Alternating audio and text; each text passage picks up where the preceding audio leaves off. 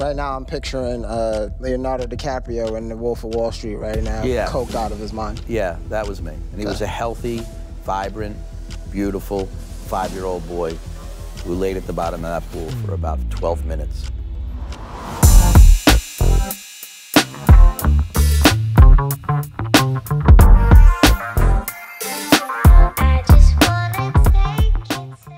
And he fell into the pool. How old was he? About 5 years old.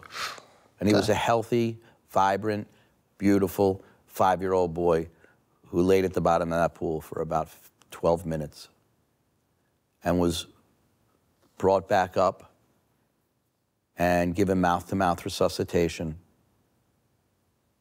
and regained consciousness. Wow. But has extensive, catastrophic brain damage. And, you know, I wish the world were a place where, you know, the corporation would say, hey, sorry, we f***ed up. We want to make this right. What's it going to cost? You know, but that's not the way it works. Because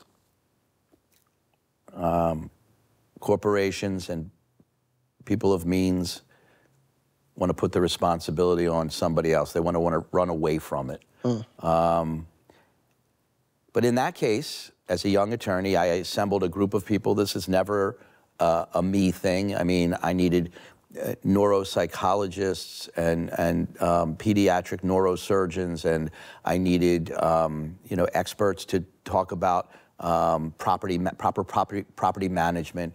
And as a young attorney, I assembled this team of experts and presented a case such that they had to fess up. They had to take responsibility.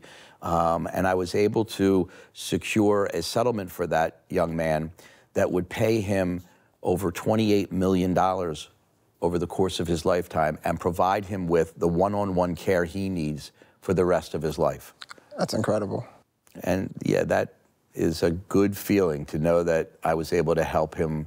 And, you know, most of my catastrophically injured clients, and they're not all catastrophically injured, but all of my catastrophically injured clients would gladly give up all of the millions I'm able to secure for them in exchange for taking time back and not having to deal with whatever it is they're dealing with.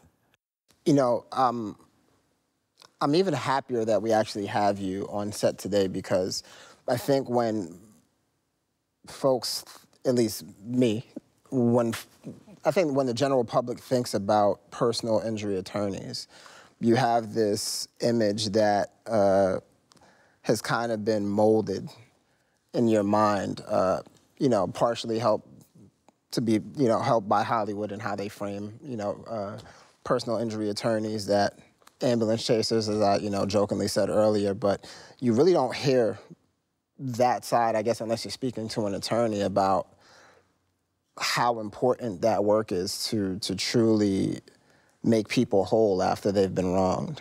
And that's really, really, really, really incredible.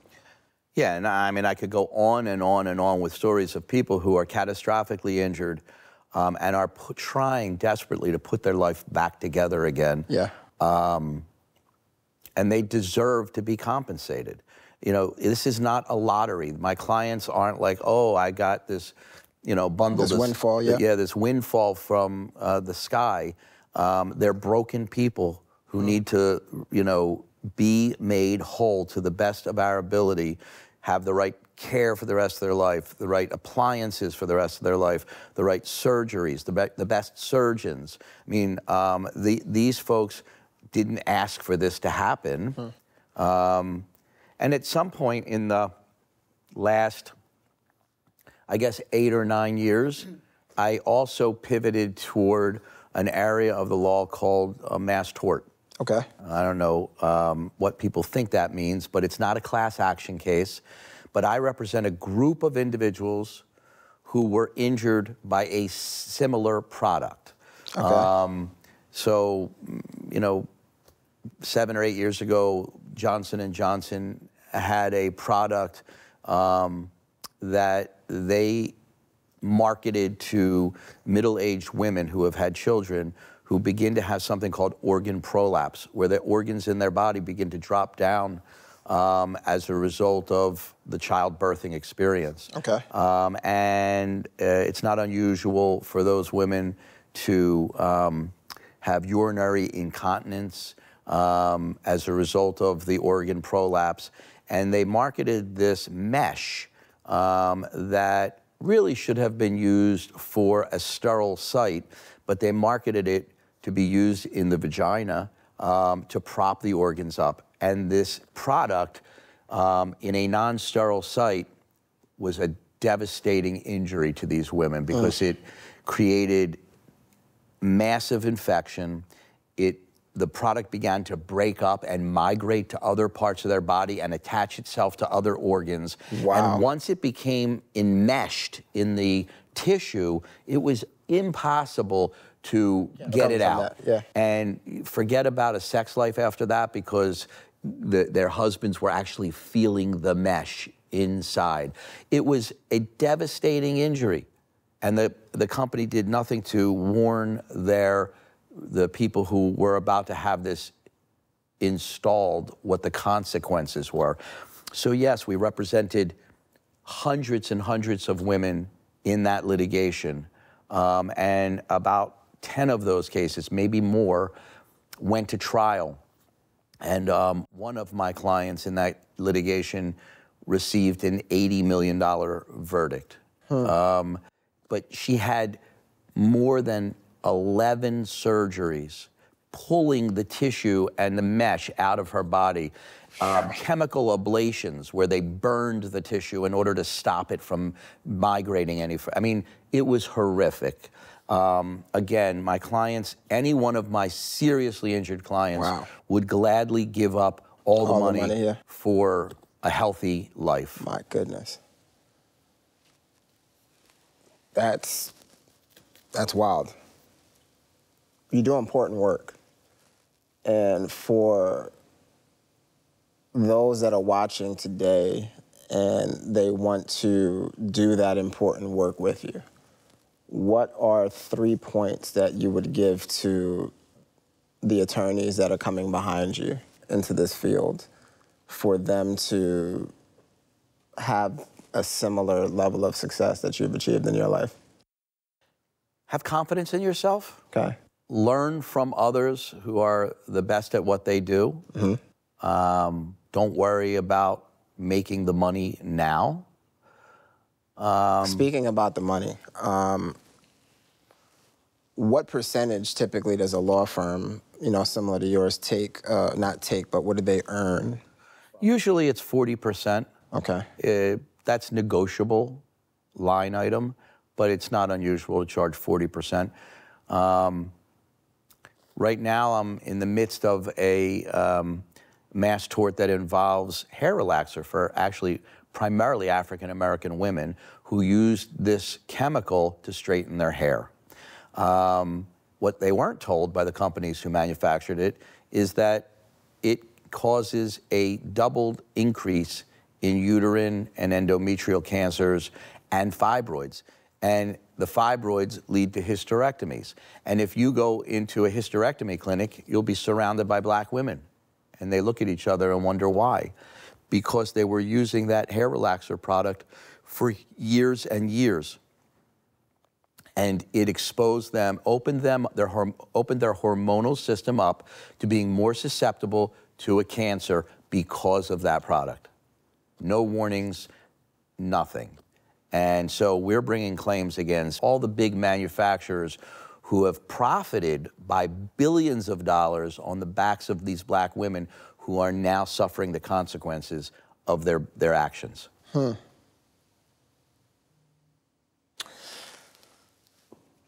How do you get your clients to see? I can tell that you care about your clients beyond the money. Obviously, you have the financial component. You're running a business at the end of the day, but it's very clear that you absolutely care very, very much about your clients, about the work you do. Look for somebody who's authentic. When you're talking and interviewing a lawyer, if your feeling is that he's not listening to you, he's not really caring about you, then get your ass up and move to somebody else. You know, I acquire clients wherever I am. I try to stay away from lawyers. They don't really help too much in you know, building my business. Right.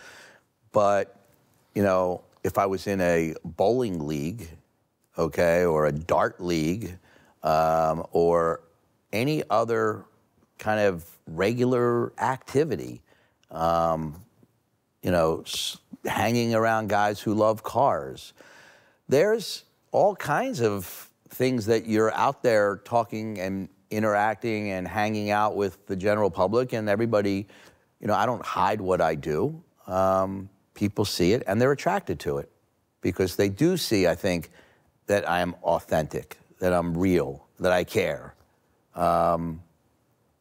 So that's the last bit of advice I would give to somebody who is coming up behind me is, you know, this is a business for people who really care about other people. If you don't have that, if that's not a part of who you are, maybe you should be working for a corporate law firm. You know, making an hourly salary. See how the headrest is now coming towards the back of your head? Yep, I see it. Beautiful. What? This is a specimen. And then here's your massage button. Nice. This is the car I need in my life. And sometimes I actually, if I don't want, like if I'm going into New York, yeah, I will have a driver drive me, and I'll just stay in the back. Yeah. Well, and I love if you see this, yeah, love it. This controls everything from the rear seat, climate control, music, everything that. Every passenger comfort can be controlled from this little pad. I really thought I was done with sedans, I'm telling you. How many attorneys are with your firm? 7. How expensive is it to run a firm of that size?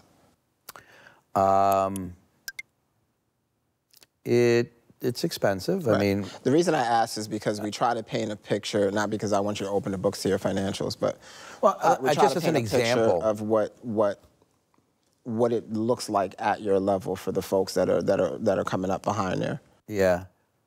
As an example, I have 2 offices, but the Center City office is our flagship. Okay. I spend my rent just for the office is about $35,000 a month. There's salaries, there's insurances, and then there's a lot of money that I spend in preparing my case for trial that I don't get back if I lose that case. Yeah. Tens of thousands of dollars for every case that eventually goes or gets close to going to trial. And that money is only recouped if we're successful on your behalf. What's the largest settlement your firm's ever negotiated?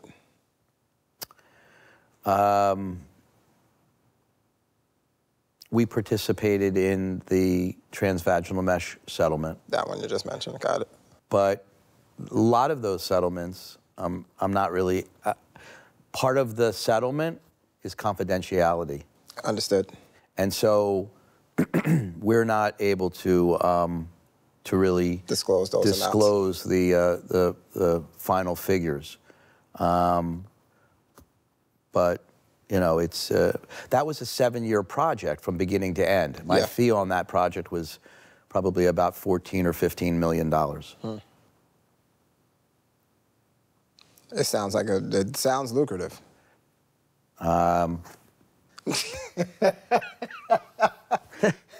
Speaking of which, you know, if we could switch gears again for 2 seconds. It was tough just trying to figure out what car to get you to bring. We both love cars. Yes. By the way, when did that appreciation for automobiles start? When I was a kid. Childhood. Yeah, childhood. Yep, same.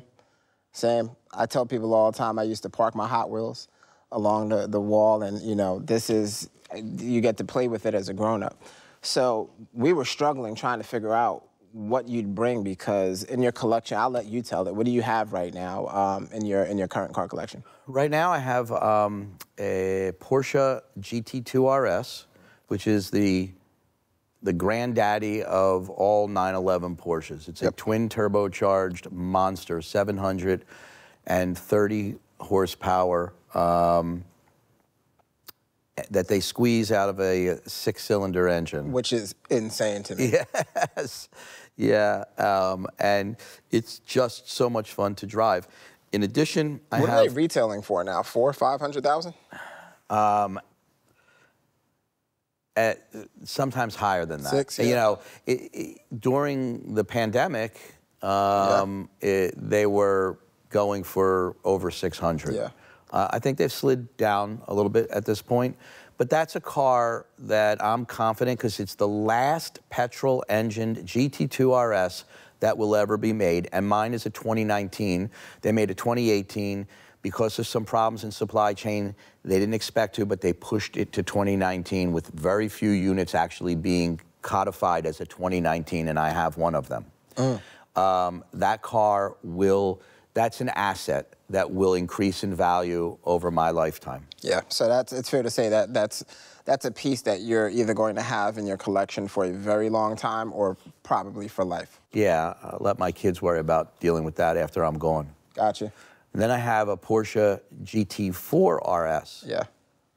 We took a ride in that one, yeah. Which is a Cayman body style, not a 911, that, you know, they didn't ever want the Cayman to compete with the 911, but they finally relented with the GT4 RS, which is the last iteration of that car's petrol engine. That will be a hybrid or all-electric vehicle in its next go-round. And they took a GT3 RS engine and shoehorned that into the Cayman body. And it's a mid-engine, not a rear engine, and they had to turn the engine sideways in order to fit it in. Fit, wow. Yeah, it's a cool, cool car, and I hopefully one day your viewers will get a chance to see that, because that's never leaving the collection. Well, I think there's no doubt, you know, even as we're filming this now, that this is a highly interesting interview, and I know, you know, we're just scratching the surface, so we'll definitely have you back. But those are 2 cars in addition to this that you named. What else do you have? Mercedes-Benz every 7 or 8 years makes a Black Series vehicle. Yeah. And they choose one model to just put all the bells and whistles from performance-wise into the car, and to turn it into something that nobody ever would expect. And in 2021, the Black Series vehicle that they chose was the GT.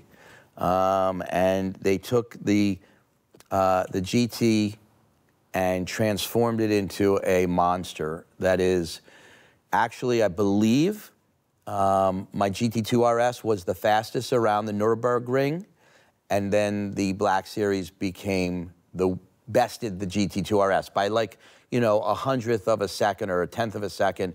So the GT2 RS and the Black Series AMG GT are the fastest around the Nürburgring for production cars. Yeah. And so I have that. Mercedes G-Wagon. Beautiful. 63, obviously. Yes. Yeah. Okay. Awesome. Where do you go from here? What are you going to add to the collection? Or actually, I'll ask you this. We like to ask our guests what are their top 3 cars. If you could own anything right now, what would those be? Mine constantly changes, but... Yeah, so does mine. A Bugatti. Okay. Which one?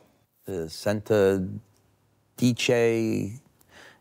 It's like the 100th anniversary Bugatti. Okay. They're going for somewhere between 7 and 9 million. Yeah. I've driven a Bugatti, which I'm happy just to have done that.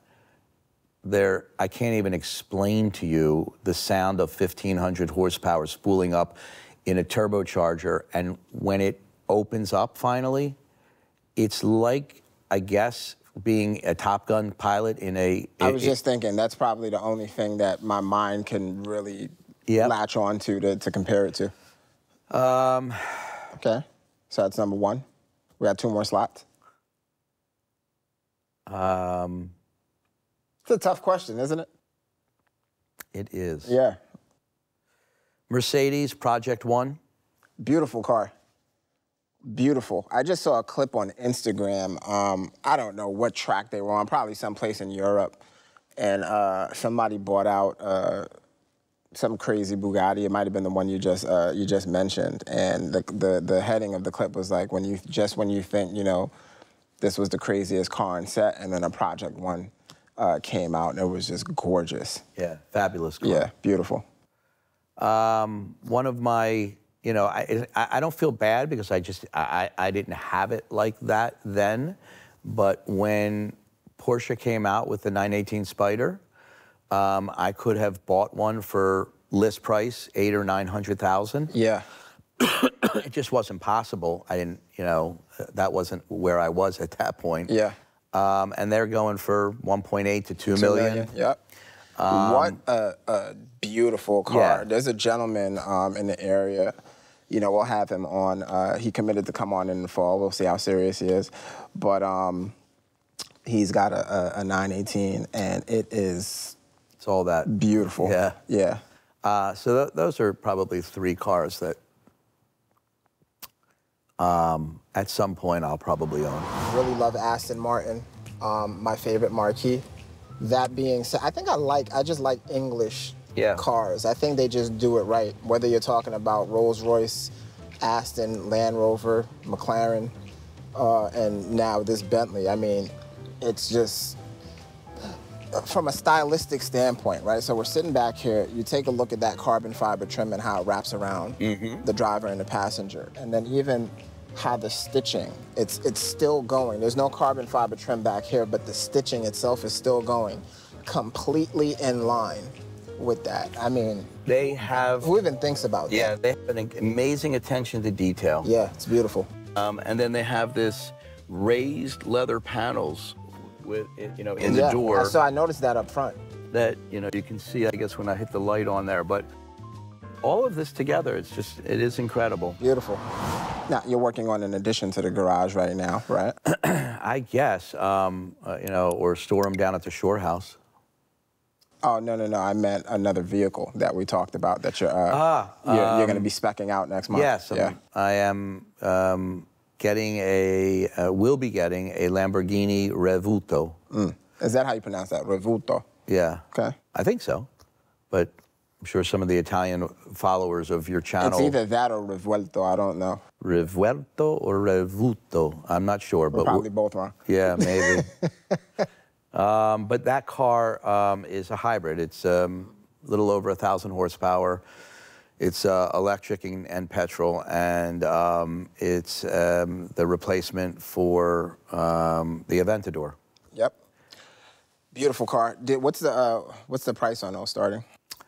I think it's probably about $500,000 or $600,000. Yeah. There will be, as all these cars now, the higher end, hard to get cars, there's always an aftermarket add-on by the dealership. You've got to be prepared to pay more than MSRP. If you're not, and some people aren't, and there was a time when I said absolutely not. That's the craziest thing in the world.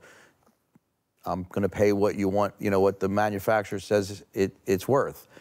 And you won't have the car. You won't have the car. Yeah. It's as simple as that. The market dictates what the value of that car is. Especially in the post-COVID world.